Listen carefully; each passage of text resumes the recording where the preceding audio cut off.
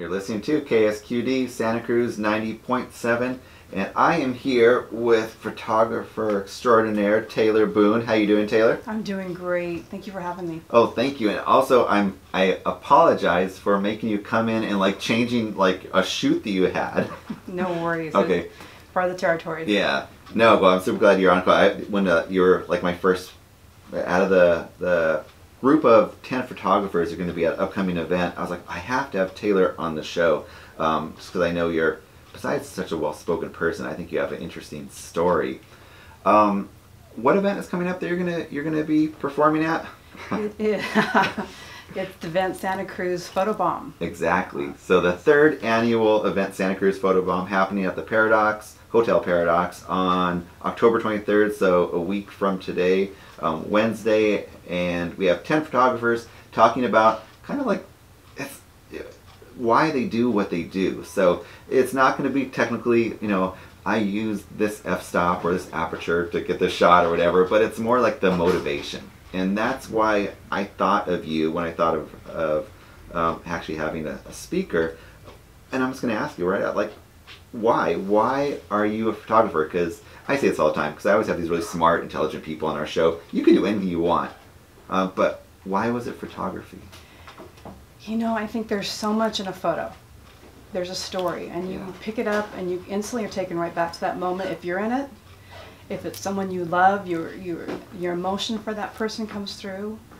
And photos really have a way of connecting us deeper than what we actually realize. And I was 13, I found a photo of my mom taking right after World War II in San Francisco. She was 16. Oh, cool. And I stole the photo. And do you still have it? I still have it. It hangs on my wall. Oh, it reminds me every single day why I take a photo. And it was a guy on the street corner taking photos of people as they walked by. Okay. And she saw the photo the next day and purchased it. And who would ever think something taken so long ago would inspire me years later to pick up a camera? And for 25 years now, I've been blessed to do this. It's crazy how that, like, you know, like moments in time affects so many other things. So, you know, your mom's, you know, that picture to you, to like the pictures that you take of other people and their experiences that will go down the line. So, so do you think about that then when you're taking a picture? Are you thinking about a story almost at all? I am. Yeah. I think we all have a story, and I'm always searching to find what's that thing behind you that you don't either want to expose or you don't feel is relevant. No one will understand. So I'm always trying to extract that.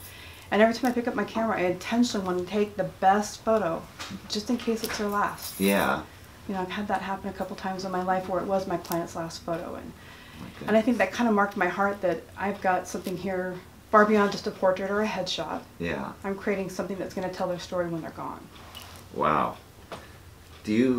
I'm just trying to think, when you, like, you're in a studio, you're out and about, and you're taking that picture, how do you, like, prepare them to actually, like, you know, to, like, are you asking them questions? Do you, like, how do you, like, make them comfortable? Because that's not easy for a lot of people. They're not usually, in front of a lens. They're not, and I feel like I'll have my camera, I'm not feeling that connection, and I really do have a connection with all my clients.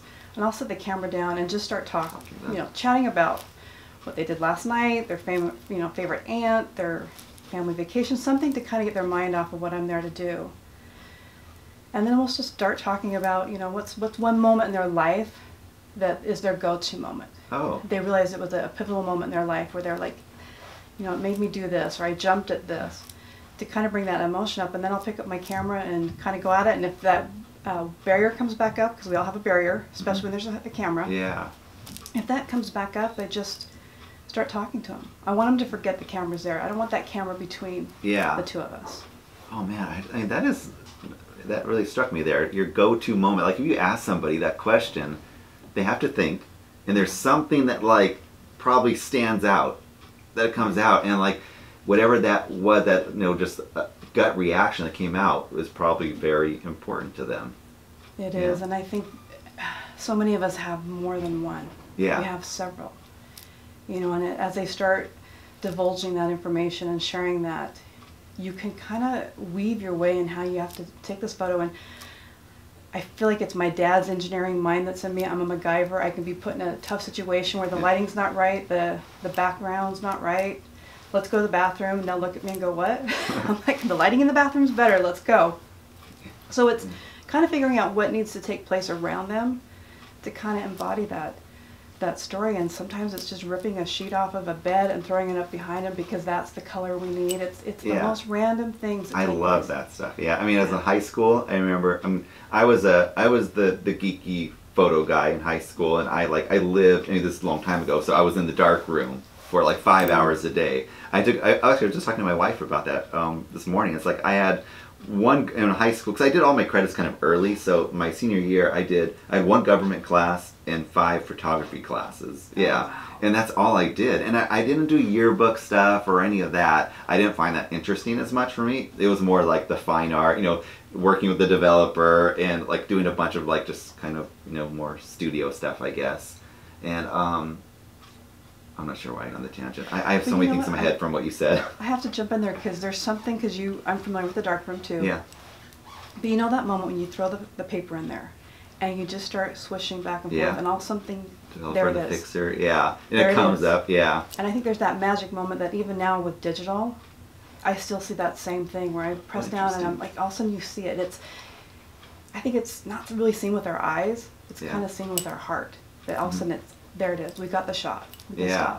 Oh, that's really cool. And then you get to play around with it too. It's like you have let's say for going back to the dark room, it's like it is that creative kind of idea where it's like, okay, it came out this way, but you know what? I want this to be a little different. So I'm going to play around with it. I'm going to change the contrast or whatever and just kind of play around with it. It's kind of like painting with light, which is photography. It is. Yeah. Man, you know what? I feel like I needed an hour with you. This is like my own kind of therapy. I was just thinking about my moment. You mentioned that moment there, and I was thinking, and it's kind of like a funny moment, but it's just, I was at a Jack Johnson concert in Texas when we lived there. My son was 1.5, and he had his shirt off because it was super hot, and he was on my shoulders, and the opening band was this guy, Matt Costa, and my son started throwing his hands up in the air because everybody else was doing it, and it ended up 5,000 people on the floor started chanting around with my son and looking at him. Yeah, and he was on my shoulder and he thought it was amazing. He was doing that. Everybody's taking pictures of him, and for the whole song, even the musician did that, and it was this big dancing moment of 5,000 people wrapped around my son. Yeah, wow. And I always think that's my happy spot right there of thinking that. I run over to my wife. Did you see that? It's like, no, I didn't know what was going on there. It's like, it was Bennett in front of everybody was dancing around him, and yeah, I don't know. Sorry, I'm just going off on a tangent here. No, I think that's where we need to connect, though. Those are our connection pieces, and I think that's really what needs to come through also in photos, is how are we all connected? Yeah. So we have a little bit of time, but if I asked you, and this is kind of a big question, but what makes you happy about taking someone's picture? What would you say? There's a reason why you get up every morning and you take these pictures. There's something really you enjoy about this. Yeah, some days I get up at 4 a.m. to do this because that's which is still work. Right. Yeah, yeah. You know what? It's honestly someone seeing that they matter. I love when my clients look at a photo and they're actually proud of who they are. And first they'll be like, "Oh, you're a great photographer," or "You have a great camera," and I'm just documenting what's there. And for them to see it, I guess through my eyes. Yeah. Is kind of the moment I live for. Is I already see beauty in everybody. I'm always looking at how I want to photograph someone. Even when I was sitting here waiting, I was figuring out how to photograph the two of you. It's always running in your head. Running in my head. Yeah. And I think that's the moment of when someone's looking at their own photo and they see their power and their strength. They see they matter. So I think that's what makes a good photographer, especially for somebody, for the work that you do, is they can feel at ease and trust you that you're going to do the best job for them. It's not like you're not putting your motives or your whatever slant. You're trying to get them in the best light so they can feel happy and content, and they want to show that picture off to the world. That is my number one thing, is I just want them to be proud of who they are. Okay. Yeah. Which I've heard, because I know you do these what's that, you have every year or so you do this one thing where you do headshots for people. We do the annual headshots. Yeah. That's this week. Oh, it is? Okay. Wait, where is that so we know? It's going to be this Friday at the Satellite. Okay, cool. What time? It's from 10 to 4. We only have 2 appointments left, though. Okay, Two so how do spots. they like get on? Do they go to your website? You go to my website and they can reach out and snag those last two So spots. what's your website? It's taylorboone.com. How do you spell Boone, just so everybody knows? Boone. Okay, perfect. taylorboone.com. And you'll also be at Photobomb on October 23rd. Go to eventsantacruz.com. Total like self-promotion, I know. But thank you so much, Taylor, for being on the show. Oh, you're welcome. Thank you for having me. Okay, I think that's it. Louis, did we finish the show? Yep, okay, we finished. Now we're going to play The Naturalist.